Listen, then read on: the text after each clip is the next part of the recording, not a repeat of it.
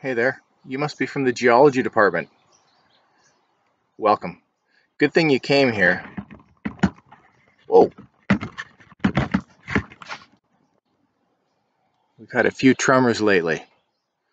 Yeah, you might be thinking to yourself, how did the buildings shift with that earthquake?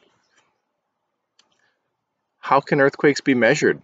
How do we know if one's bigger than the other? How do earthquakes move the ground? These would all be really good science questions for you to ask if you're doing the shaky ground question, building a seismograph. It's a way to measure earthquakes.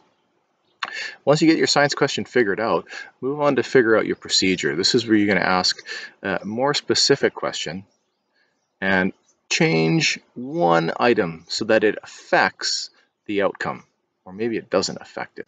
Maybe you're going to ask, how does the magnitude, the shakiness of the table affect the outcome on your seismograph?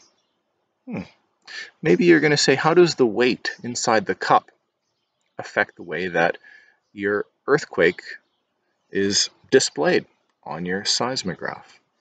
Maybe the display will be affected by the speed that you pull the paper tape through. Those are all variables that you can change. So figure one out, do lots of tests and retests by changing it just slightly each time. Record your observations and then discuss.